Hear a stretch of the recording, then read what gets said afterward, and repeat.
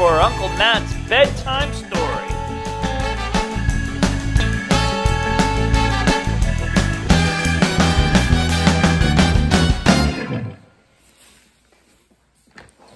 Hello everybody, it's Uncle Matt and I'm here to read you another bedtime story.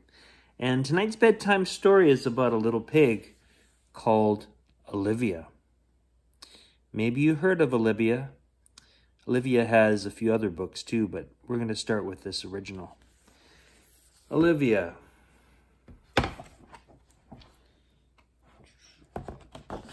It's written and illustrated by Ian Falconer and copyright in the year 2000.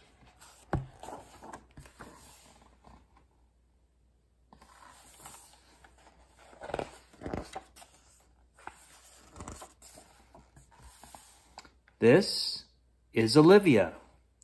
She is good at lots of things.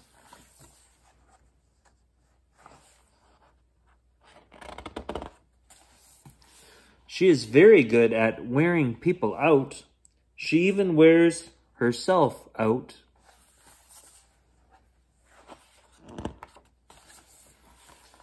Olivia has a little brother named Ian. He's always copying. Sometimes Ian just won't let her alone, so Olivia has to be firm.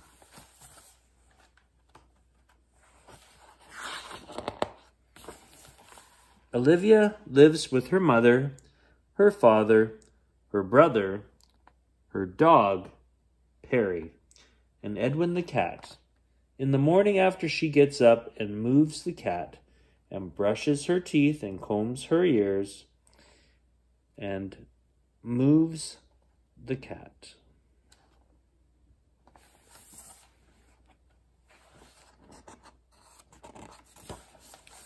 Olivia gets dressed. She is going to try on everything.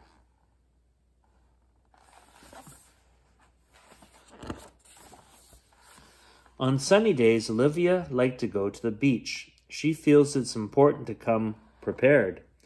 Last summer, when Olivia was late, her mother showed her how to make a sandcastle.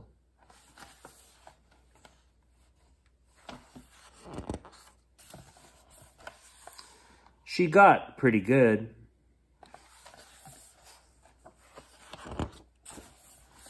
Sometimes Olivia likes to bask in the sun. When her mother sees that she had enough, they go home.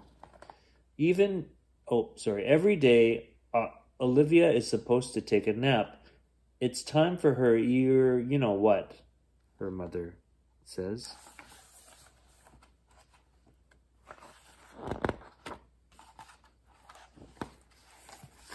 Of course, Olivia is not at all sleepy.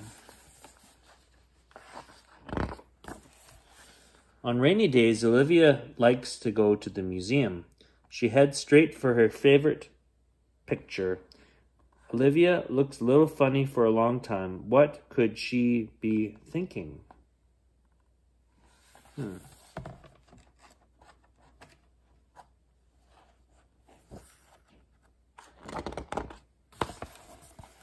But there is one painting Olivia just didn't get.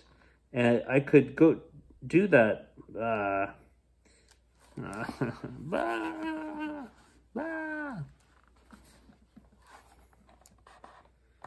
But there is one painting Olivia just doesn't get. I could do the sheet in about 5 minutes, she says to her mother.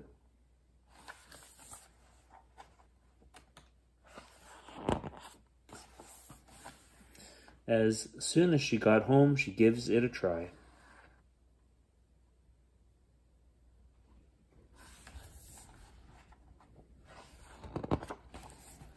Time out. After a nice bath and a nice dinner, it's time for bed.